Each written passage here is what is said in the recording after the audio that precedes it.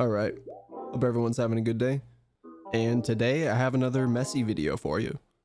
So everyone enjoyed that first video so much. This is going to be Legends Talk About Messi Part 2. And I have a few new videos in here. A few videos that were just released very recently. So hopefully I have a few on here that you guys haven't heard before or haven't seen before. Also, we're getting close to that 3,000 subscriber mark. So thank you to all the people who have already subscribed. I really appreciate it. We're gonna just keep going for the next goal.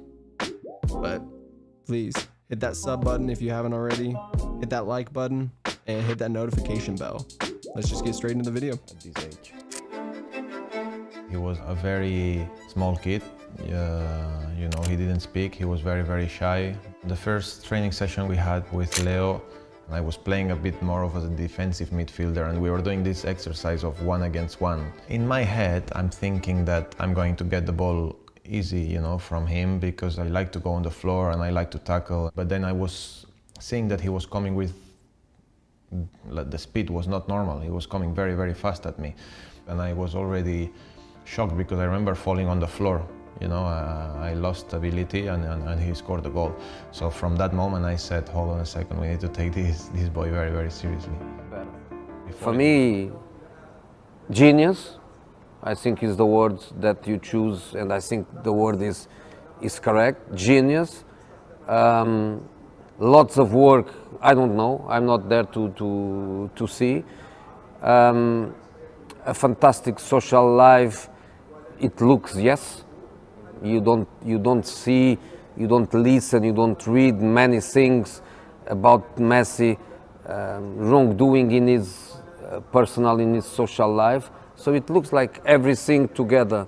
Before it was not that normal to see players at that age coming from so far. If you were very good, they could take you from somewhere in Spain. So of course, you know, seeing someone coming from so far away at such a young age, we all thought, wow, this boy must be something really special. You need to be mentally very, very strong. You need to have a special character, otherwise you don't succeed. There is so many moments where you feel weak, where you know, your head mislead you a little bit, that you want to go back to your family, you want to go back to your habits, to your friends. So I'm sure it was very tough, but I want to believe that, you know, we were good kids as well, and we tried always to be next to him and helped him as much as we could. You know, no more words about this guy. Genius is the word for me. And for me, a question that I put in the other day when I was in another television channel is the question that I'm going to keep for a few times. Which Barcelona are we going to have when Messi decides to go home? I went to Arsenal, and 3 or 4 months later I had like 2 days off, so I went back and my dad told me, listen, just here close to Barcelona they're playing a tournament, your ex-team, and they're playing against Real Madrid. So I said, oh my god, I'd love to go and watch. Leo was playing as a number 10, and I've never seen anything like this. He was taking on players, he was getting past players, but with so much ease. They had to foul him so hard to stop him. I told my dad, I said, oh my god, Leo, he looks so much stronger as well. It's like he just made that change physically that no one could stop him. And that was the first day that I said, wow, I don't think I've seen anyone play like this at this age. Sí, no, yo me acuerdo, yo me acuerdo la primera vez estábamos comiendo y claro, yo no sabía quién era. Claro. No sabía quién era. Y la primera vez me acuerdo y era... Él estaba sentado, me acuerdo, a la derecha mía, estaba Garay de frente mío y Formica al lado mío, el que juega de 3. Sí, Lautaro. Lautaro. Entonces, en un momento estaban hablando de unas zapatillas. Y Leo en un momento dice, sí, en Estados Unidos no sé qué escucho. ¿Viste? Yo dije, ¿y este? ¿Viste cuando decía de dónde? Claro. Claro, entonces yo no miraba mucho. Yo miraba partidos, pero de acá, de fútbol argentino, sí, no miraba mucho. Y me dice... Y le digo yo, ¿cómo te llamas vos? A Leo le digo. Y Leo se acuerda, ¿eh? Y que te la de facturar cada vez sí, que se ve. No, se cae de risa. Claro, claro. Entonces me vio como diciendo, me dice, Lionel. Ah, ¿viste? Yo, igual que yo casi, ¿viste? Claro, Lionel. Lionel sí. Y tu apellido le digo, ¿viste? Messi me dice. Y, ah, Pero es un diálogo para una ¿viste? película. Sí, le digo, pero tu apellido. Messi. Ah. Y entonces, claro, yo me quedé como diciendo, bien. Y por qué dice, ¿qué? ¿No sabés quién es? Y después ahí yo, por la noticia, vi que había un jugador de Barcelona y dije, este es este. Dije. Y ahí, claro, fue la noche esa que comí y cuando ya empezamos a entrenar dije, este vuela. Claro. Y después, bueno, de ahí él se cagó de risa conmigo, nos empezamos a caer de risa y ahí pegamos buena onda y después Tojo nos pone juntos en la habitación y Sí. ya... Ah, compartí una habitación ahí en Y ya compartí una habitación de 2005. Sabemos que eres uno de los jugadores, tal vez el jugador más técnico del mundo, pero te voy a dar un reto. ¿Me puedes decir 5 jugadores que son más técnicos que tú? Más técnico que yo. Bueno, más que yo, no lo sé si puedo, si puedo decir eso con toda la humildad del mundo, pero me pongo ahí entre los que son más técnicos hoy en el fútbol, para mí. Son Messi. Para mí hoy, un jugador que quería estar junto y jugar, claro que es Messi. Porque es el número 1, es lo más grande de todos. Y creo que todos los clubes, todos los jugadores le encantan. Y bueno, todos querían jugar con él. They took our soul. And Messi was the main ingredient. Hi guys. We're talking about Messi and how great he is and how he embarrassed us at Wembley and in Rome and whatnot. I've got to put myself through that, yeah? Okay. Yeah, Rome, that one you felt we could have and should have maybe won, maybe. When Messi scores the header. In the Premier League against some players, or even the Champions League against some players, no disrespect, I'd gamble on their lack of ability to be able to get the ball past me. I'd done that in the Champions League final, and the problem was the person on the ball was Xavi. You got to know your players, you know you're dealing with. And then he put it on sixpence for Messi, who scored an outrageous header, really. He hasn't scored many of them in his career, but he's done it in the big moment, and that separates the good from the great. We'd played against him before, and we'd locked him down. But this was a different Messi. This was Messi who had more freedom to run around and be central, whereas before he was really stuck wide, so you could pin him down a bit. Still great, but when he was allowed that freedom to be able to move and pop up anywhere and surprise you, it's like unplayable. Like, ridiculous. And he was actually better at Wembley. I remember standing on the pitch of Scholesy and watching them go and lift a trophy and just going, we just need to get off there because they took our soul. And Messi was the main ingredient. He was the player that I was meant to be able to get up against. He just played away from you and then all of a sudden he'd turn up, bang, he's there. Like, just a wonderful footballer, man. Just like, you can't put it into words how good he is. Quite a sombering moment. The feeling of being deflated and dejected and devastation, and your heart's been ripped out on the pitch the way it had been. I'll tell you one thing, I was probably the drunkest I've ever been, probably for both of them finals we lost. The party was crazy, because you're drowning your sorrows. You try and break down situations and try and say you shoulda, coulda, woulda. But when it's happening at the speed that it happens, and when you've got a player like Messi who makes decisions quicker, more decisive and more effective than anybody else, it's almost like impossible.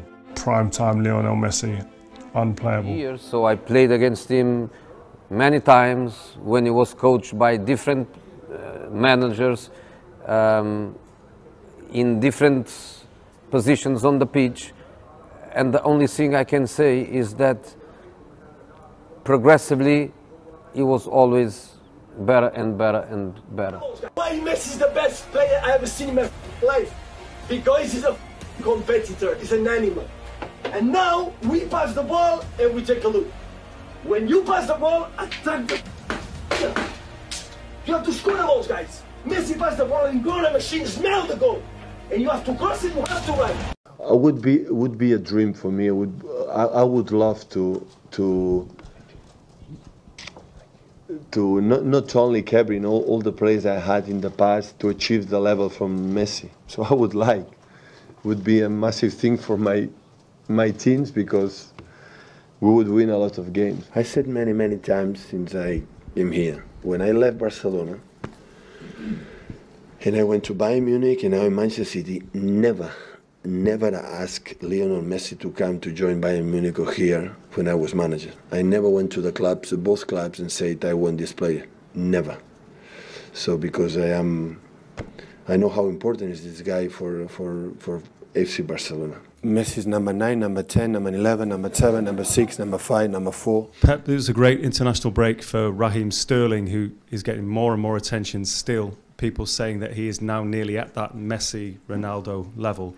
How near do you think he is to those two? I'm so happy for him, for the way he's playing here and with the national team. Hopefully he cannot read too much and he cannot listen these kind of things. Will be good for him. Why do you feel that's so dangerous for him to listen to? Would that not help his Because confidence? nobody can compare with Cristiano and Messi. Nobody. Messi is a part. So he's a guy who scores 60 goals every season since the last 8, 9, 10 years. So he's a guy not just of that, it's just the way he plays football. In the past, I hear many times, that guy is like Messi, that guy is like Messi, that guy is like Messi. It's not possible. The best is for just one. The best is Messi. I was curious because we shared this stage 15 years, me and him. I don't know if it's ever happened in football. The same two guys in the same stage all the time. So it's not easy, as you know. And of course, we have a good relationship. We not had a dinner together yet, but Really? I hope in the future. You're in Monaco tonight. But it's nice. Of course, I miss to play in Spain. We have that battle the last 15 years, which is good. He pushed me and I push him as well. So it's good to be part of history of football. I'm there, and of course he's there as well. They mentioned greatest players in the world. You just have to tell me what it was like saving a penalty against Messi. When we play him, you notice like what a player he is. There's not many situations where you come off the pitch and you go, we talk like children, like how. I know it's not. We're not in awe of him, but you just got to be honest. Because you just see the guy wandering around, totally oblivious to the game sometimes, and then all of a sudden, bang, just, and he's creating something or he's scoring. You know, last year he put one past me.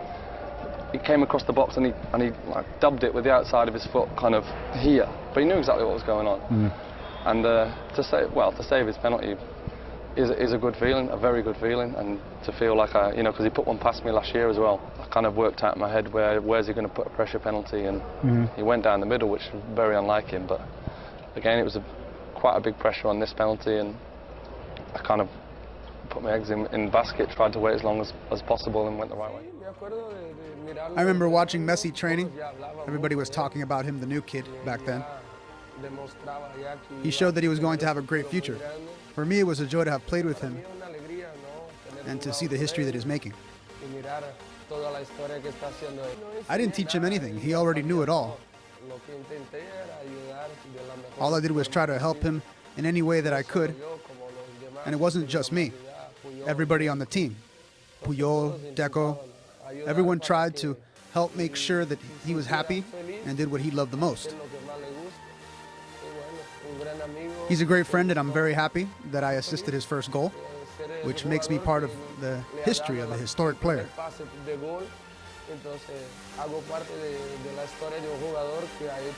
I think these players have all been the best in their time.